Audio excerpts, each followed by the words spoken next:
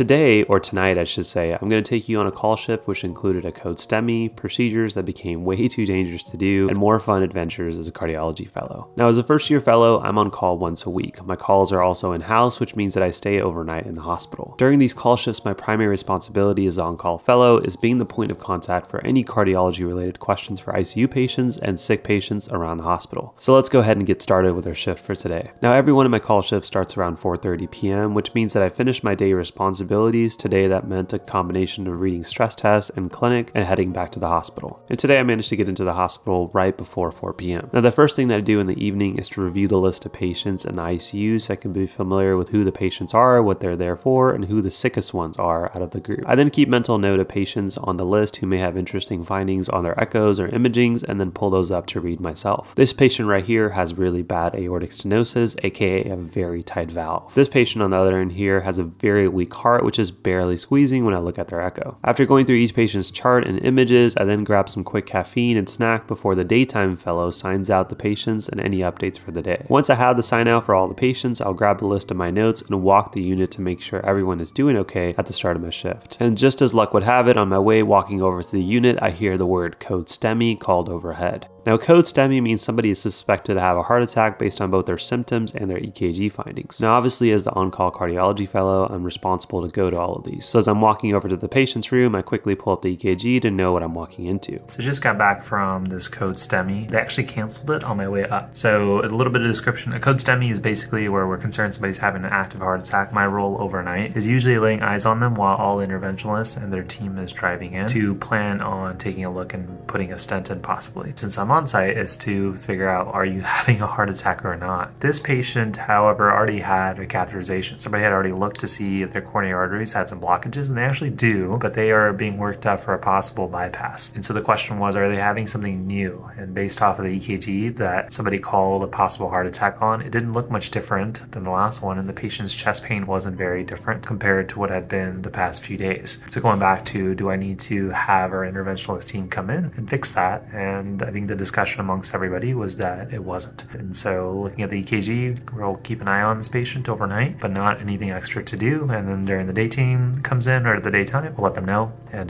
they can make any adjustments if they want to act quicker. Now after getting back to the office, I spend whatever quiet time I get to finish some personal work. The first thing on my to-do list for the night is finishing some modules that I need to actually be able to do research as a fellow. Probably the most boringest modules I've ever done in my life, but still got to get done. Part of being a good fellow is always being on top of your learning and moving down the rabbit hole of learning new stuff in cardiology. There is so much in the field of cardiology that I didn't even know exist, and so thus there is so much I need to learn. And when you have a decent evening like I've had so far, it is a great time to learn. So here is what we're learning today. So I'm going to be starting ICU in just a few weeks, which is going to be a little nerve-wracking being a first-year fellow and running the ICU.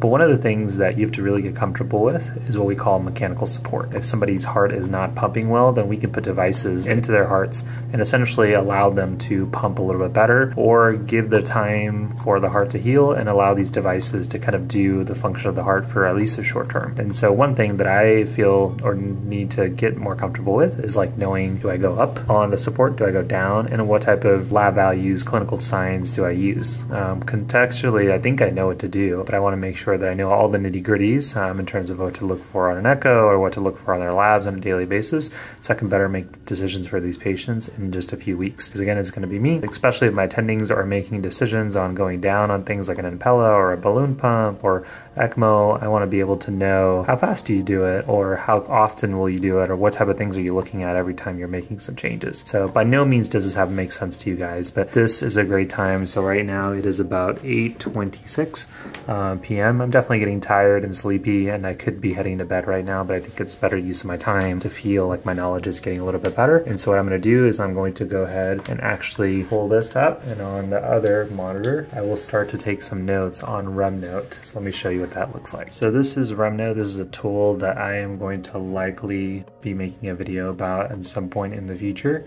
But essentially what I have is an inbox for my cardiology learning altogether. So whenever I have topics like I do today of things that I want to learn more about or make sure that I'm on top of, I will add those in here, and it's a growing pile. So as you can see, in cardiology, we're really big on studies, and so there is literally a collection of studies that I need to read, and when I'm down on this list and I want to read a study, I can just go there. In addition, if I'm learning something and my attendings tell me something, I'll just put it in this Pearl section. And then every time I feel like I've mastered something, so for example, this right here, this is a section that I actually learned about earlier today that I may have already shown in the video, but this is me learning about what to do with different types of blood thinners that we give for patients in the setting of heart attacks or ACS. And I've already taken a lot of notes. This probably took me 10-15 minutes, but I want to make sure that I store this effectively. So what I do is I then go ahead and just add some tags. So let me do that. So as you can see now, I've added 2 tags to this. And again, I can make a video on RemNote if it's not already live, but these are 2 topics that will pertain. So if I ever want to learn anything about dual antiplatelet therapy or ACS, I can just look up those tags and it will pull up all of these notes that I put into this section. But now that this is done, this is my system. I just literally just throw it in the archive page and it is out of sight, out of mind. And there it is, in addition to everything else that I've been doing with this. All the other lectures and studies will go in here. So these are some of the studies that I've looked at with their notes. But it's a quick, easy way that I can search this. If I wanted, I could actually do flashcards from this entire page. But this is my system, and now I'm going to go ahead and do some notes on MCS de-escalation using this. This is, how many pages is this? Okay, it looks like a lot. Don't know how many, but we will get through this. I will probably do a good amount of skimming, and I usually always copy the link of the paper so that way I can refer to this in the future if I need to, which I likely will have to do when I'm on my ICU rotation. So with this free time, I began to spend the next 20 to 30 minutes of going through the article and taking down my notes. So just managed to finish reading that article. It is now 8:50. I think I've been reading for what, 20-ish minutes? And this article is absolutely gold. You guys can kind of see the quick notes I was able to write, and not all of this is new to me, but having it in one place, kind of like a second brain, so that way if I need to look up when to go down on somebody's support, like their ECMO, these are advanced things that you wouldn't be doing in residency typically, but as a fellow I get to. And so just making sure that I make the right moves by my patients, have this article linked in case I ever want to refer to it. And now if I just go back up to my homepage, this is the nice part of this entire system, is I have all these notes. I've already tagged it with what it needs to be so I can look it up later, and I've just put it in my archive. And put it in my archive. There you go. So now it is in my archive, and my inbox just looks like this in terms of what type of things I need to look up or are my lists next. And that's pretty much how my studying goes. Now, again, it is 8:50. So I will look at the next thing on my to-do list and likely get ready for bed. Now before trying to get to bed, I'll do a combination of things, which includes having my dinner, which today is chili that my wonderful wife prepared, prepping my clinic notes for the upcoming week, and chart checking some of the sicker patients in the ICU to just make sure that they're still stable. While having my dinner, I'll also catch up on some YouTube. Currently, I'm on a huge marathon video binge. And once these last bits of tasks are done, I'm gonna go ahead and get ready to head to bed. And I feel like as soon as the universe knows that I'm going to bed, I usually get a text or a call, which right now is a call for a request to put in a central line on a patient. Now a central line is essentially an IV that we place commonly in someone's internal jugular vein in their neck. It allows for quick medication administration, blood draws, and allows a nurse to have 3 ports versus the standard 1 that comes with a normal IV. It's a procedure that any medicine doctor is trained to do during residency, and it's done at bedside using both ultrasound and sterile technique. Now this particular patient was having some issues with the nurses having reliable IVs and ultimately needed some critical IV medications, so the request was made for me to put one in. So around 9 p.m. I grab all of the supplies and the ultrasound machine that I need for the procedure, hoping that it'll be a quick one and then we can head to bed soon. But unfortunately it did not go that way. So just got back from that line, which did not go as planned. Patient continued to move. For any procedure, you want your patient to be as safe as possible while you're having a needle, especially at their neck. So this is one of the scenarios where you try everything to calm the patient, control their pain, their anxiety, and if you can't, then you just kind of abort and you come up with a plan B because it's just too risky to have a sharp object while a patient is just moving their neck, which happens sometimes, and so you just have to be aware of it and be able to audible. We tried for an hour, unsuccessful, so came up with a plan B on how to help with that patient. Main is just pain and anxiety control overnight, and if they really need another line, hopefully we can put it in successfully or do it from a different place. Sometimes we can do the groin. It's usually not recommended. It's not as clean as you can imagine, something you have to do if it's needed. So for this patient, we'll see if we can get them by oral medications when they don't have an IV. And yeah, if they need me, they'll call me. If not, I will try to head to bed. It's 10:30 right now. And I feel like we've done enough this evening in terms of studying and keeping up with everybody. So let's see how much sleep we can get, if any. See you guys later. Now, while we wait to see how this patient will do with the oral medications that I prescribe for better pain control and ideally better urine output, I'm headed to the call room to get some sleep. And about 3 hours into my nap, I get another call. Seems like our friend with the failed line attempt is not doing so hot. The nurse is concerned about his breathing and he needs an IV quick. All right, friends. Back in the room after being called for that one patient who ultimately needed that line, so we went with plan B. This time the patient was much more comfortable, much more compliant with my instructions and able to get that line in smoothly. Just got back to the room and they're doing well, so that's always a nice thing to hear. And usually on these nights when you get called by one nurse or one doctor, usually everyone else's messages somehow just happen to come together, which is fine. People need your help, you help them. And so after putting that line in, I got messages of a person's hemoglobin or their blood counts being low. Somebody's blood pressure was kind of low. Another doctor wanted me to lay eyes on somebody they're admitting from the emergency room because their blood pressure was low. And so kind of saw all these patients, or at least looked at their chart. And now I'm just going to quickly write some notes in terms of just updating everything that I've done, documenting that procedure, documenting my decision making for that patient, plus other patients that I saw overnight. And it is 4:40, and so hopefully I can get maybe an extra hour plus of sleep. Usually the way these nights will work for me is that if I can get 5 to 6 hours, I can usually make the rest of the day, because tomorrow I get to go home around 7 or 9 depending on certain scenarios, and that means I'll have the rest of the day off until I come back to work the following day. So this is Tuesday morning, so I'll have the rest of Tuesday and I'll come back to work on Wednesday. So if you do it right and you get enough sleep during your night, which I've gotten 3-4 hours so far, and if I get an extra hour plus a nap this afternoon, I can enjoy time with my wife and my daughter and actually have a full day off. So I'm gonna write these notes and I'll catch you guys soon. So I quickly pull up his chart on the computer in the call room just to know what I'm walking into again and go ahead to see this patient. Now, while typing up these quick notes for the night, I'm starting to get messages from the nurse before their shift's in. There's another description of what I'll get called overnight.